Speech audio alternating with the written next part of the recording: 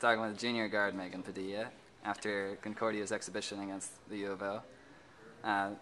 You tied for the team lead in points with 16. How'd you feel out there? I felt good. I felt that my shot was on. It felt good. I felt confident with my teammates supporting me, the point guards pushing the ball. I felt that with the support of my team that I was able to score and do what I needed to do.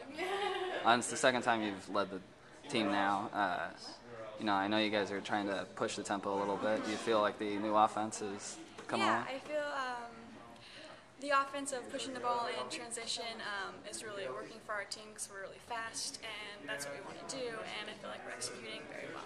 Cool. And this exhibition now concludes the preseason. Finally. Yeah.